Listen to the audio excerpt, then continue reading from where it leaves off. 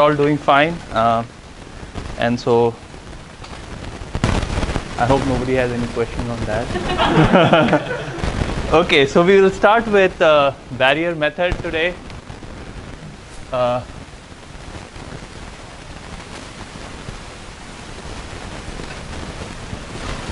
And I want to solve this problem. I want to minimize f of x such that gx is less than equal to 0, or gj of x is less than equal to 0 for all j in 1 R, and x is in some set x.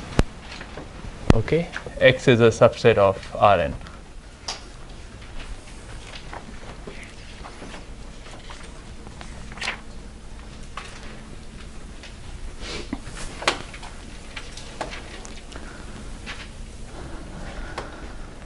And we need to make some assumptions here.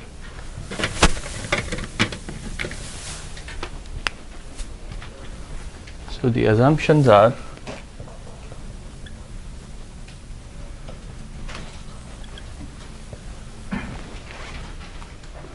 x is closed,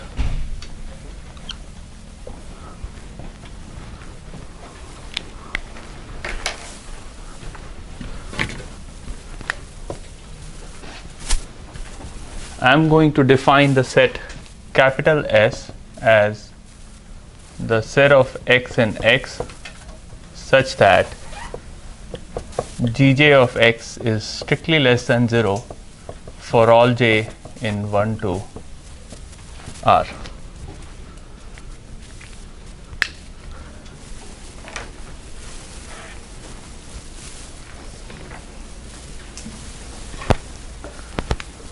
So assumption 2 is S is non-empty, and assumption 3 is for every x in the set capital X with gx is less than equal to 0,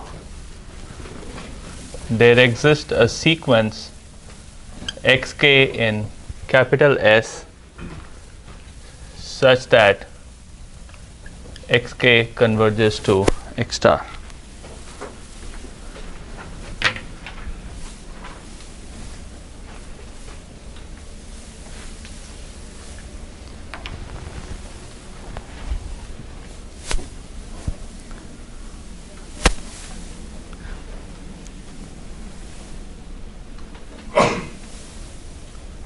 How could S ever be empty? How can S ever be empty? So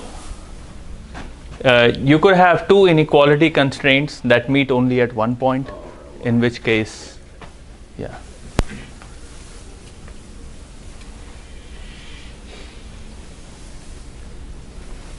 Okay, so S is known as S would be what would be a relative interior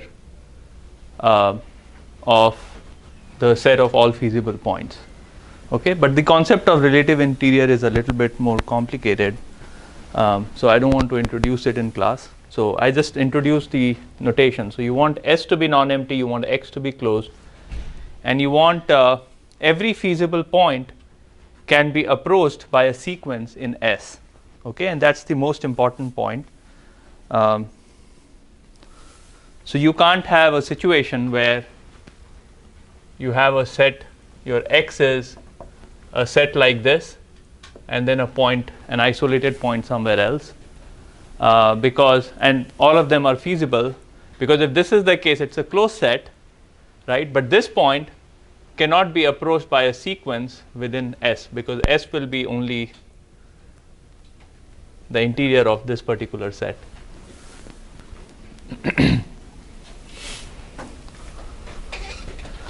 So that's the problem. So you want to make sure that every point in X can be approached by a sequence within S. Any questions with that?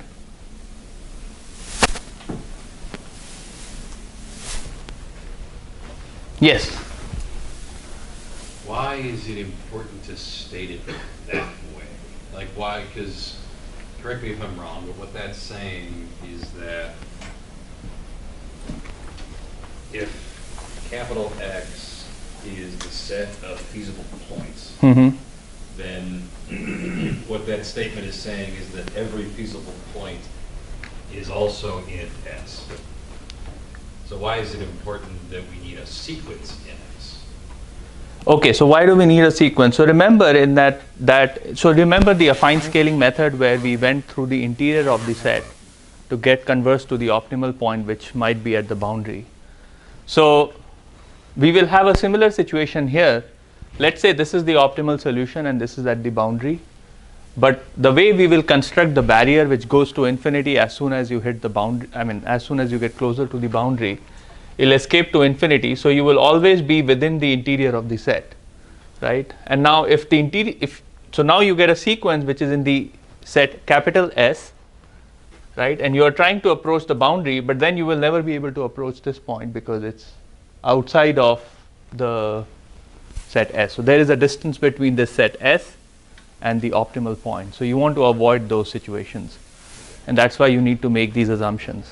Okay? So what that is saying then is that the S is a set such that the limit behavior on that set includes all feasible points. Right. Okay. Yes. Yeah. But these conditions don't actually imply connectedness. No, they don't require connectedness. Yeah. I mean, this is not a connected set. Right. Now this, so this is your X, and then your S would be things here and maybe things here.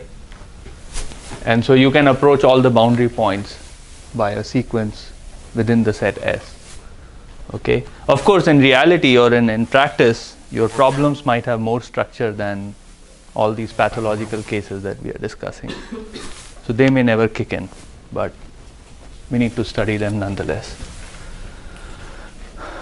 Okay, so these are the three assumptions we will be making.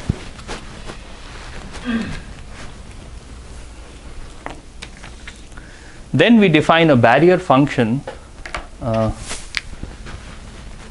b of x. It's called the barrier function, and it could be defined in multiple ways. So you have logarithmic barrier function. So then b of x is negative summation j equals 1 to r log of negative gj of x. You could have inverse barrier.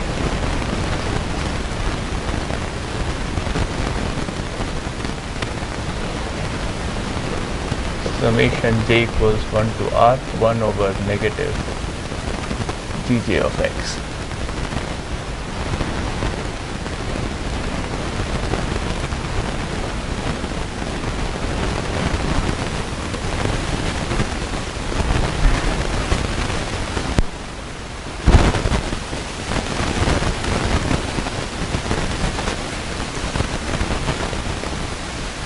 Okay, one of the questions in your assignment is to show that if GJs are all convex functions, then these two barrier functions are also convex. Yes.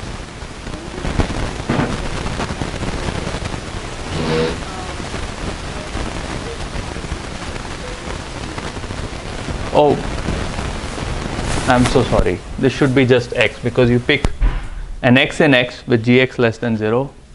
Then you want the sequence. There should be a sequence in S that converges to this feasible point. That makes sense. And then, but isn't that the definition of X being close? No. So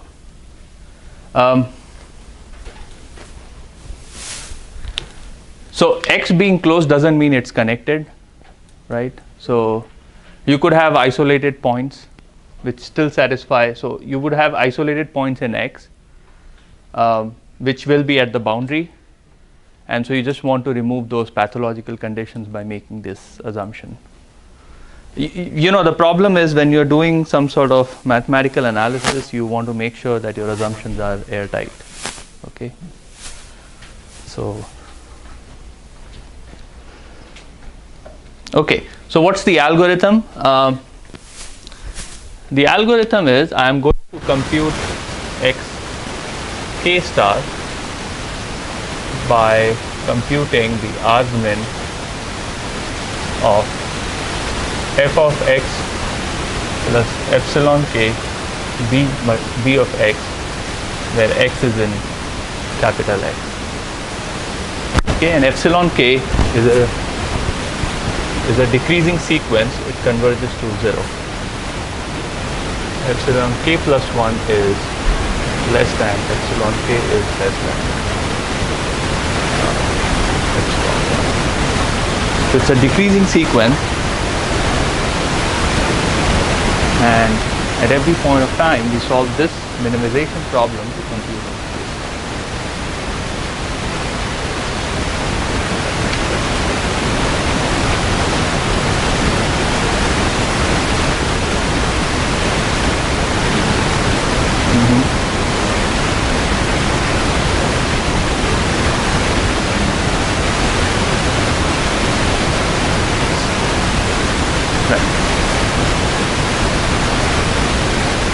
You can do that, why not?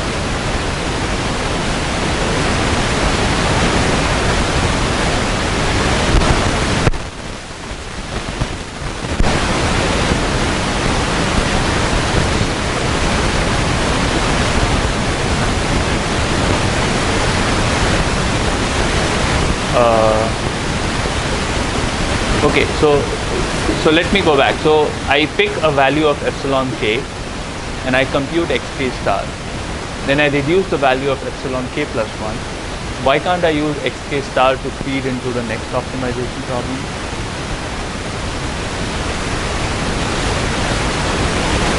See, the thing is that there are two things. One is you're not required to do that. Okay, you can keep initializing with a different feed. It's just going to take insanely longer time to solve the problem. So if you want to do it more efficiently, you just use the previous solution as a seed to the next iterate, and that will convert to the solution faster. And I'm going to talk about linear programming in a bit, where we do exactly that. In fact, we don't even end up solving this minimization problem. We just solve it approximately and then move on. Okay, and then it has some convergence properties that will take several classes to go over, but I'll just glance over the entire theorem so that you know what's happening in that particular example. Okay, so typically you would take epsilon k plus 1 as 0.2 epsilon k, and you will run this algorithm again and again, and eventually, and by the way, you will always get a sequence. Your xk star would always be in capital S if you solve this problem, because bx goes to infinity when you get closer to the boundary of the feasible point. So you will get xk star in S, and then the fact is xk star converges to x star as k2.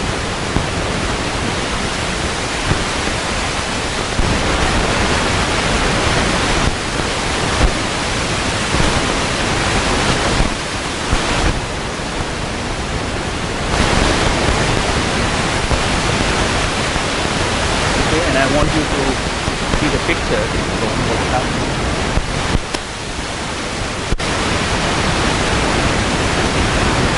So you have the set,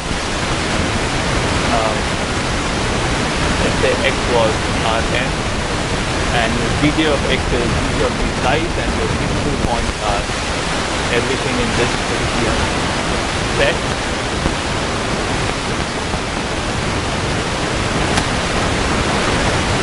I start with this minimization problem, and for some value of epsilon k I get x1 star. I feed x1 star as a seed to the optimization problem to find x2 star, and I get x2 star, and then I get x3 star, and then I get x4 star, and so on. You're essentially taking a path within this set capital S in order to get to the optimal point, which could be at the boundary. But because of the third assumption, so because of the second assumption, we will be able to solve the optimization problem at every time step. And because of the third assumption, we will be able to converge to the optimal point x star as k goes through. Okay, so that's why it's called, the barrier method sits within the class of interior point methods, where you always reside in the interior of the set and then converge to the optimal point as time progresses.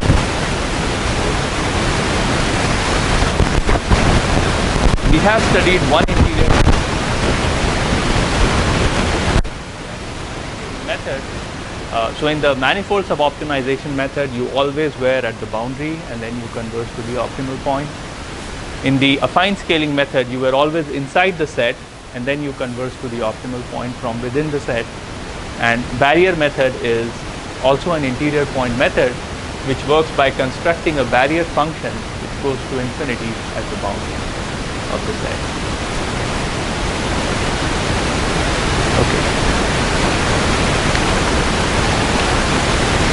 Now you would ask a question, how do you solve this problem, right? So of course, if x is convex, then you have conditional gradient method, you have gradient projection method, you have, in the case of linear programming, we'll talk about Lagrange multiplier method, you can use Lagrange multipliers to get the optimal solution. Okay, so you don't have to, so like most of the optimization algorithms we have studied so far, we have this big optimization problem to solve. We construct intermediate sequence of optimization problems that if you solve it, you converge to the optimal solution, just like many other algorithms that we have studied until now. Okay, any questions so far on the barrier method? Yes.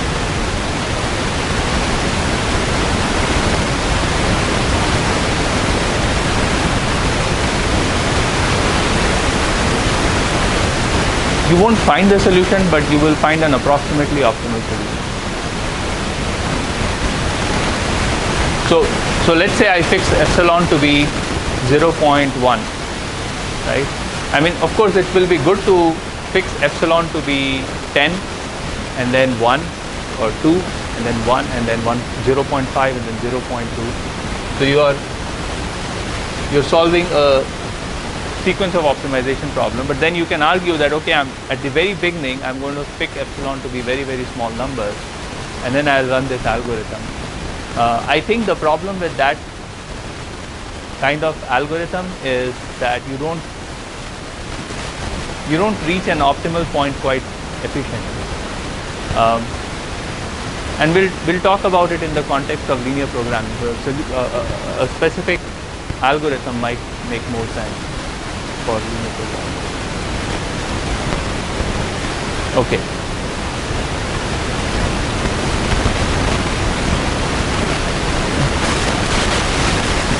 No, you can't go out of the set, right? Because if you pick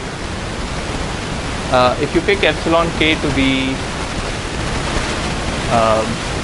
10, yeah, if you pick epsilon k to be sufficiently large, then you are essentially not minimizing this function, you are minimizing barrier function, and essentially you will end up minimizing the barrier function over the set capital X. That would take me to the boundary of the set. Not the boundary, right? It will be interior of the set. Yeah, because that epsilon is being, if epsilon is big, you fatten the boundary, right? Yeah, you're backing away from the boundary. You're going to the interior of the set. Okay, let me start the discussion on linear programming, and then for the context of linear programming, you can ask me the same questions and it will make more sense there. One more question. Yes.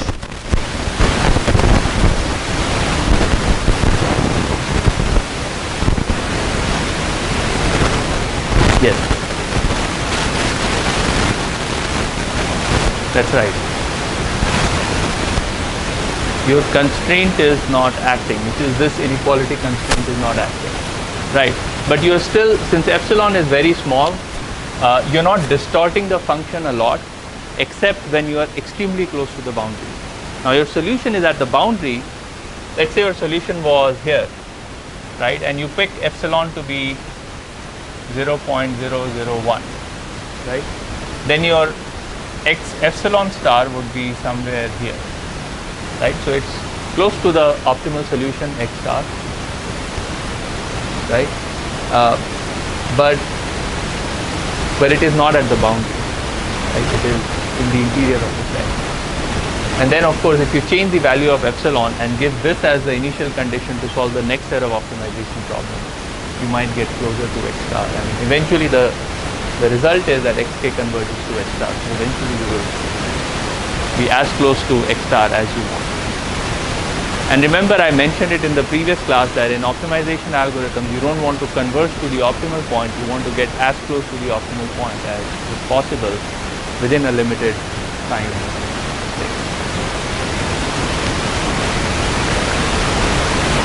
Okay. Perfect. So let's do linear programming with linear constraints and see what the solution looks like. Or rather what the algorithm looks like. And there is a history to this particular algorithm. It was proposed by a researcher at Bell Labs, Narendra Karmarkar, and he proposed this. And remember 1980s, so affine scaling method was proposed in 1967. So this was, what, 17 years after the affine scaling method. Affine scaling was probably the first one of the famous interior point method at that time for linear programming. So, so he came up with a completely new algorithm which had much better theoretical properties than existing algorithms at that time. Oh, and by the way, Bell Labs patented this algorithm at that time in 1984, and nobody used it for 17 years. And after 17 years, some of you may know, the patent basically. So there is no intellectual property rights after 17 or whatever 18 years, and so after that this algorithm became it came into public domain, so anyone could use it without actually giving a royalty to Bell Labs, and yeah, and so now everyone can use it without having to worry about IP rights. But yeah, but Bell Labs thought that they would be able to make a lot of money out of this algorithm, but they couldn't. So that was the risk they took. So then my x is, I want to minimize C transpose x such that x is greater than or equal to 0 and Ax is equal to B. Okay. You may not know, but this is kind of a standard form of a linear program. Whenever I get time, I'll tell you why this is a standard form, but most linear programs can be written down as a linear program with this particular form. So I now have to define the set capital X, and I need to define Gj of X. So let's do that. So Gj of X is equal to Xj, and my capital X is X such that Ax is equal to B, or I should say X in Rn.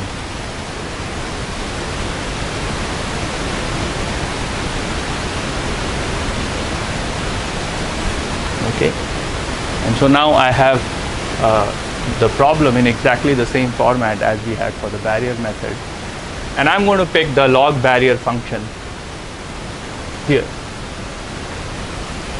I have to have negative sign. So remember, Gj of X is less than or equal to 0, so I need to have a negative sign here. So negative Xj.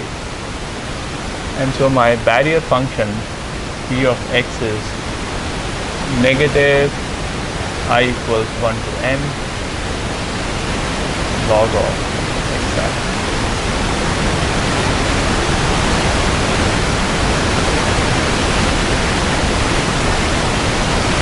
And I'm going to define f epsilon of x as fx plus epsilon d of x.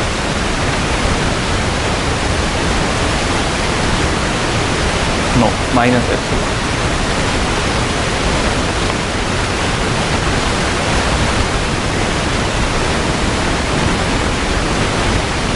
then my set capital S is x in Rn such that Ax equals to B, x is greater than 0.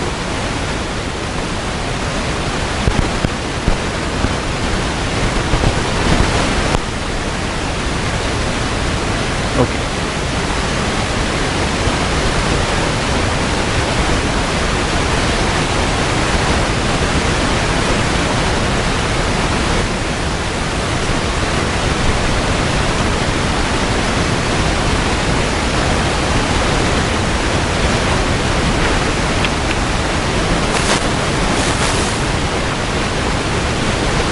I want to draw the set again. So this is my set. When epsilon is equal to infinity, then you are essentially minimizing the negative b of x over the set capital X. So your minimum of f epsilon x is the same as minimizing negative bx x over capital X.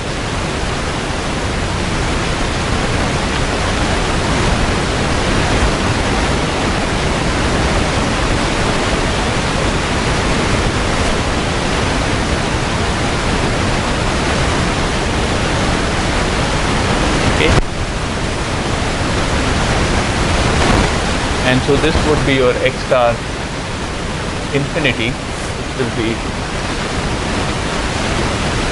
in the interior of the set.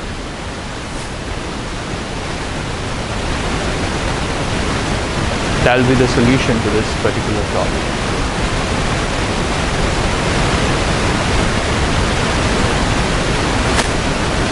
Okay, so there was a question in the class, somebody asked, when epsilon is large, what happens?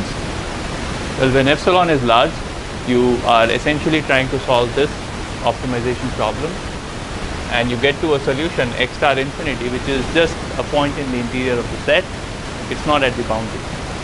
Okay. Now, as you keep reducing the value of epsilon, and let me draw this as x star. This would be your x star for, let's say this is the x star for the linear programming problem. So as you reduce the value of epsilon and you solve this minimization problem, you are essentially trying to, you get a sequence of point x star epsilon, which might look something like this, and this is known as central path x star epsilon.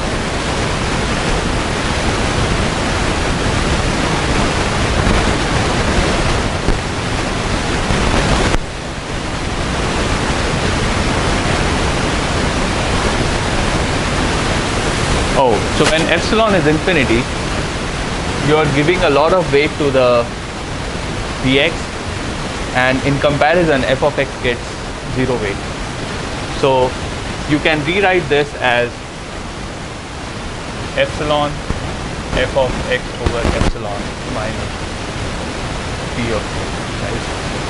So when epsilon is very, very large, this part goes to 0, only this part survives.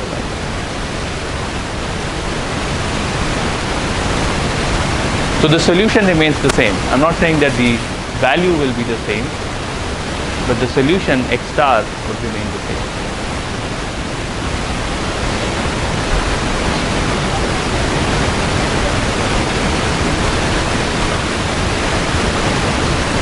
No, not really. So, okay, so let me draw. Let's say my interval is 0, 1. And the barrier function looks something like this. So when epsilon is very, very large, no matter what the function is, let's say the function looks something like this. The function gets, when epsilon is very, very large, the function is almost negligible. V of x as a minimum here, that would be x star infinity.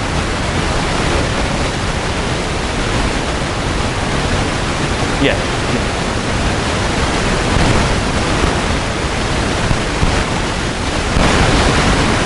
Okay.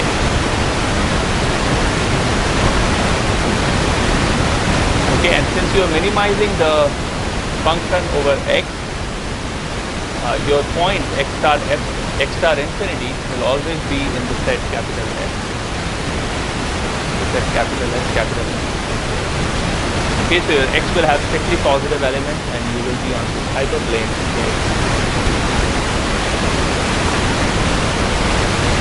Okay, and then as you change the value of epsilon, so for epsilon equals 0, you end up solving the original optimization problem. Okay, so when epsilon is equal to 0, you are at x star, so this would be epsilon equals to 0, and then you are essentially tracing a path within the set, within the interior of the set, or within the set capital S, for varying, and that's called the central path.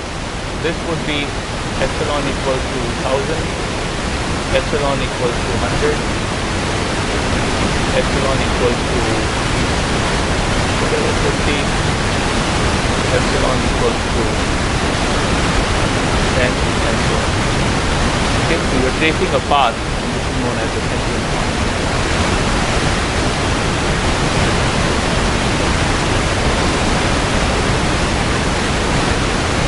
Any questions?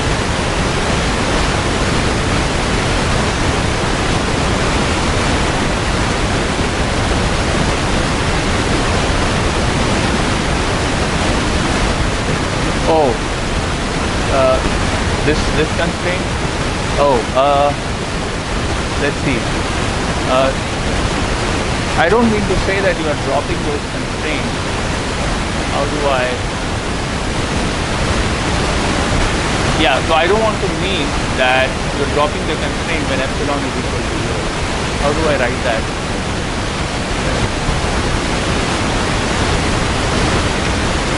When epsilon is equal to 0, I want to minimize epsilon x. X is capital X.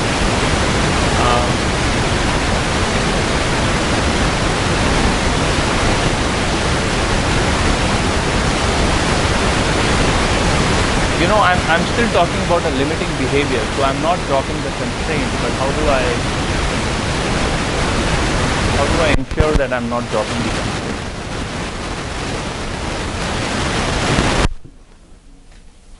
Let's take that question a little bit later. Okay, you see there is a continuity in this line. Okay, so you won't be jumping from this point to some other point in the set. Okay, but that's not that's an intuitive answer. That's not a rigorous answer. So let me make it rigorous a little bit later. Okay, I'll get back to it in some time. So the idea is, okay, the idea of the barrier method was every time I change the value of epsilon, I have to converge to x star epsilon, and then change the value of epsilon to something else, and then converge to x star epsilon, and so on. But the new idea, a more efficient idea, is follow the central path approximately.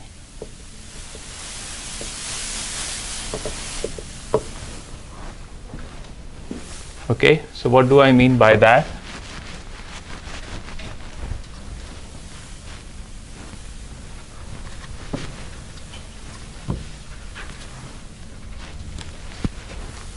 So here is my x star infinity, here is my x star, here is the central path. I will start from some point x naught in the set. I will converge, run some Newton's iteration to converge closer to the central path, and then I am just going to run a couple of Newton's iteration. So every time I reduce the value of epsilon, I don't run many steps of Newton's iteration. I'll run a few steps of Newton's iteration, to converge to this point, no, not to converge, but to get to this point. So I'm still close to the central path, and then change the value of epsilon, and again run Newton's iteration, and I come closer to the central path, and then keep doing the same thing again and again. So initially you have to take several steps to get closer to the central path, but after the initial time you are only going to take a few Newton iteration, and then change the value of epsilon, and then take a few Newton's iteration, change the value of epsilon, take few Newton's iteration, change the value of epsilon, and so on. Okay, so you're not exactly tracing the central path as was required in the barrier method, but you are going to be approximately, you're going to be close to the central path, and eventually you will converge to x star. And this method is theoretically the most efficient method to solve a linear program. Okay, and theoretically, I will talk about some practical implementation issues as given in the book. Any question so far? Yes. At each iteration, you're decreasing epsilon? Yes, you're decreasing epsilon. So, yeah, Okay. So for instance, epsilon 10 would be epsilon 9 over 5. Okay, so you take 1/5 of. Yeah, I'm just going to, the other part of that question was, like, is there a set number of times you take an iteration before you change epsilon? Yes, so in the algorithm that I'm going to talk about, you take only 1 Newton step at every point of time. Okay, only one. Is that the only time? Is there a better way to do it, or is that just the only way to do it? We'll talk about it. There are multiple ways to do it. Okay, so there is a trade-off. So remember, there are two things you are controlling. One is epsilon, how much to reduce the epsilon by, and how many Newton step to take. Okay, what's the trade-off? You can change your epsilon by a little bit and take only 1 Newton step, or you can reduce your epsilon by a big number and take multiple Newton step. Okay, and they both have different theoretical guarantees. Okay. So what's the algorithm? Let me keep this part. I want to solve the following problem. So remember, you're in the conditional gradient method, or solving optimization problems of this type, we had this update equation x tilde equals x plus alpha x bar minus x, and there was a way to find x bar. In the conditional gradient method, we solved a linear program. In the case of gradient projection method, you did some projection in order to find x bar. So we'll do the same thing, and we'll get x bar to be argmin of gradient f epsilon x transpose z minus x plus 1 over 2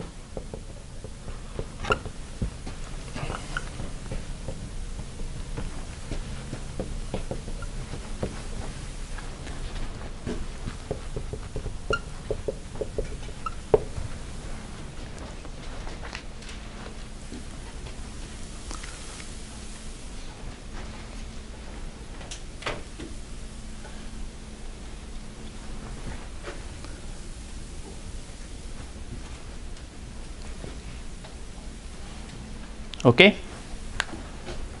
so I'm standing at x. I'm standing at some point x here. I have to take 1 Newton step.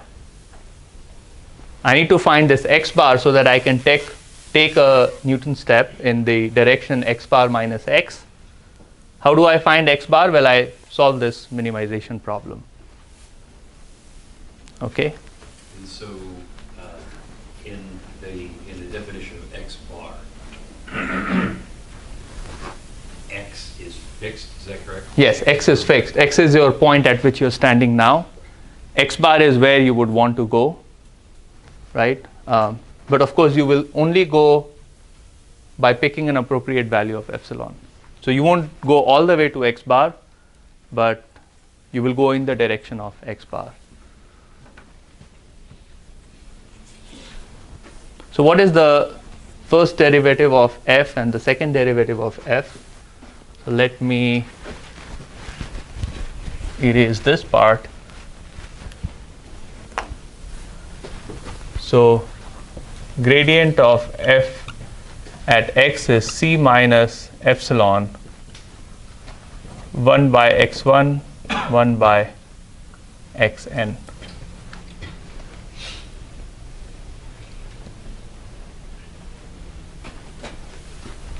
Okay. And the second derivative of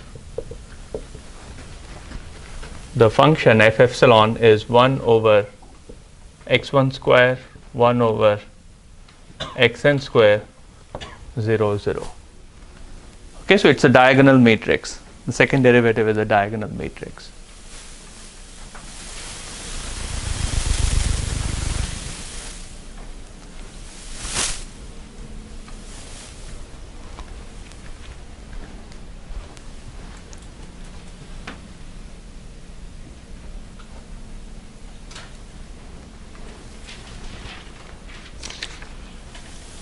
Oh, there is an epsilon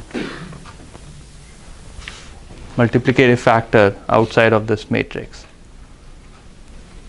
Okay, so in order to ease the notation, I am going to define the capital set capital X as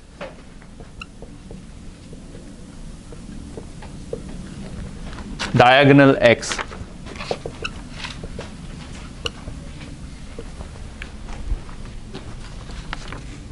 Okay, don't confuse this X with the set X. Okay, this is just capital X.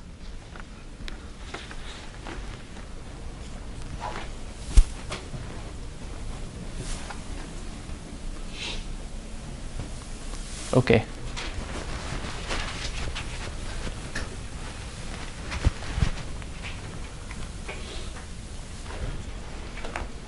Now, I remember, you may recall that we have solved this kind of optimization problem several times in the course of this class, this particular course. In the course of this course, that doesn't sound good. Okay, but you all know that this optimization problem can be solved by hand. And what's the solution? My x bar is x minus 1 over epsilon x capital X square c minus epsilon 1 over x1 1 over xn minus A transpose lambda,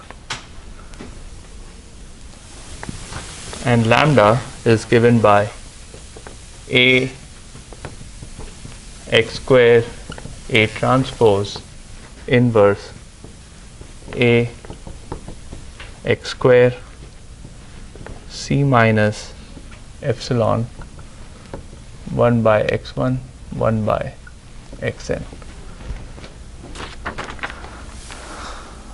Okay, this is the optimization problem, and this is the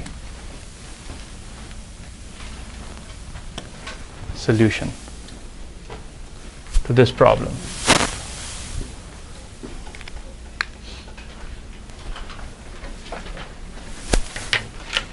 Okay, how do you get from this optimization problem to this solution? Anyone remembers? Lagrange multiplier theorem, right? So the second derivative is positive. So if you think of this as a function of z, the second derivative of this function is exactly this number, this matrix, and this matrix is positive definite because each of these xi's are strictly positive. You are in the interior of the set capital S, so all these values are positive. So you have a positive definite matrix, so you can apply so the second order sufficiency conditions are satisfied for the Lagrange multiplier theorem, and then you can use Lagrange multiplier theorem to find the optimal Lagrange multiplier and the solution to the optimization problem.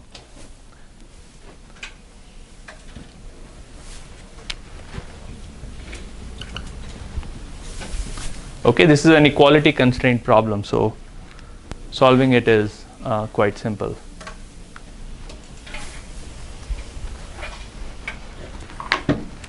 The other thing I want you to note is, or maybe you can note it when you go back home, is that in the entire expression, this entire expression looks exactly the same as a affine scaling method, except for this epsilon 1 over x1 term. So if you erase this term here, this algorithm is exactly the same algorithm as the affine scaling method. Okay, because there also this matrix was taken to be the inverse square of this particular matrix in the affine scaling method. So you can go look at the two algorithms side by side, and you will see that there is not much difference except for this term here. Okay, this term is extra in this particular algorithm. It wasn't there in the affine scaling method. Okay. Any questions so far? Yes. It might be a big question, but what if we set the initial epsilon as a very small number and then run this algorithm? How the geometrical convergence will occur?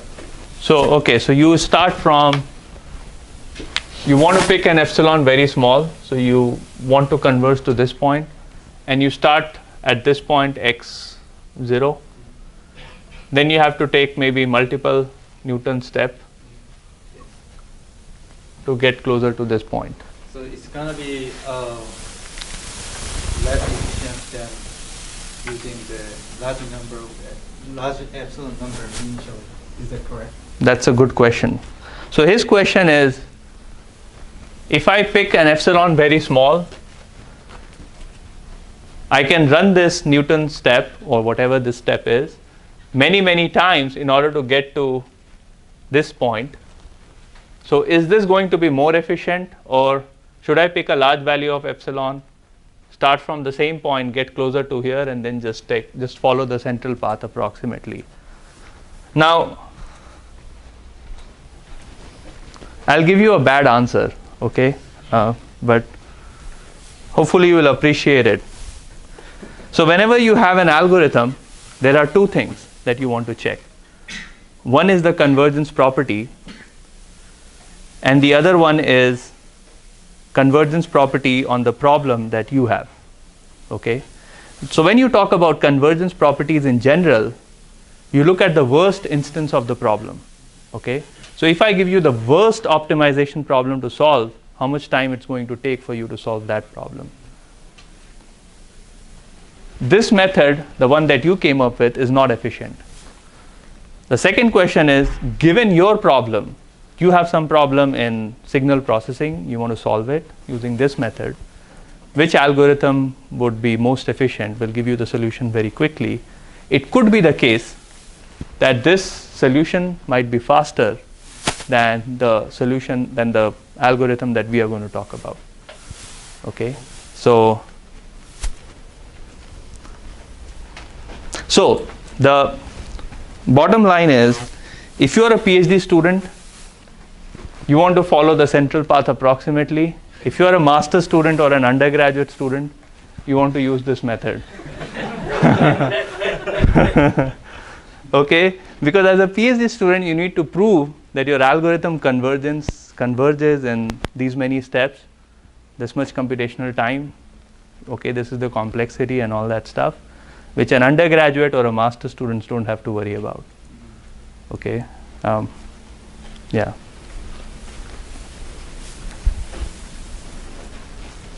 Okay, so that's the answer.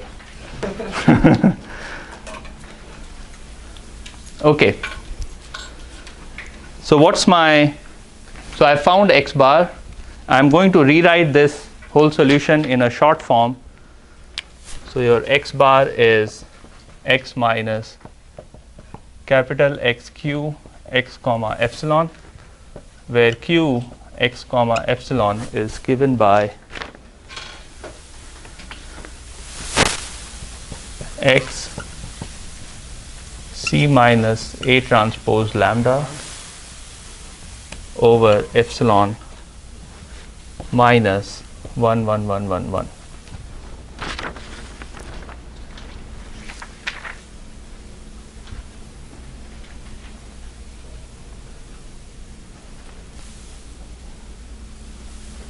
Okay, so this is another way to write the same solution. So what's the descent direction now in this notation? So x bar minus x is just x capital X multiplied by this vector q of x comma epsilon. So my descent direction d, where do I write it? Everything is full of equations. Okay, so I'm going to write it here. D is x bar minus x, that's negative x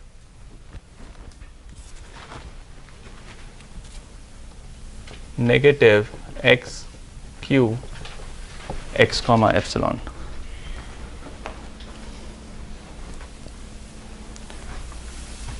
So that's so you get the value that you get this direction in which you want to go by just looking at this capital X multiplied by q x comma epsilon.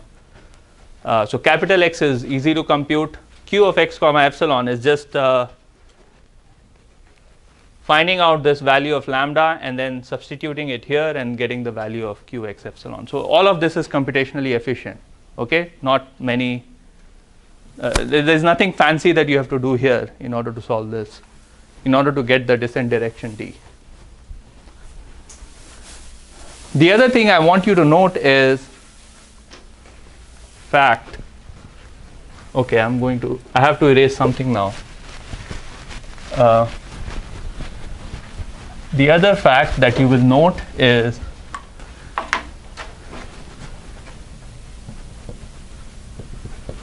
q of x comma epsilon is equal to 0 if and only if x equal to x star epsilon.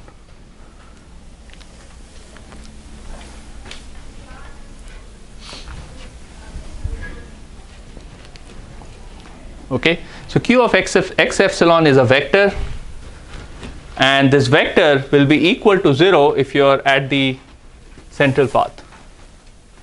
Okay, so you pick epsilon equals 50.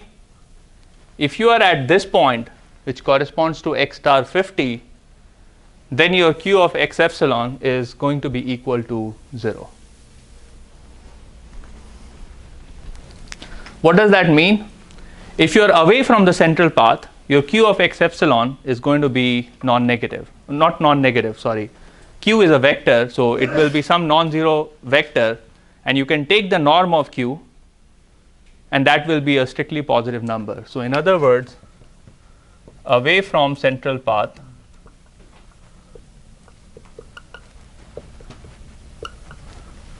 norm of q x comma epsilon is greater than 0. And that's the key. That's the key, because if I ask you how close or far away from the central path you are,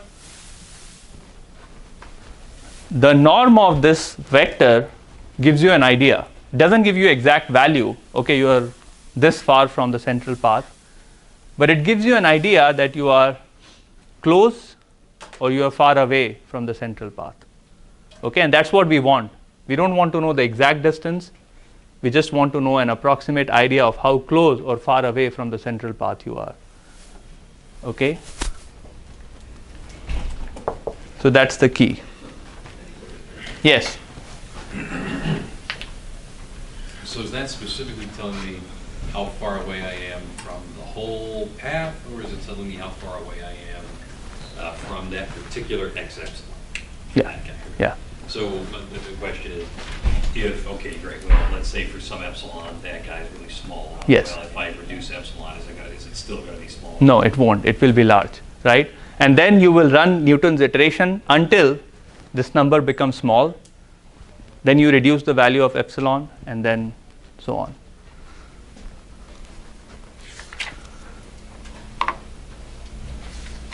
Okay, so in order to understand, so I'm not going to. Oh, I'm already. Okay, it's done. So class is done. Okay, so I'm going to talk about how this method works. This is the fact that I wanted to cover in this class.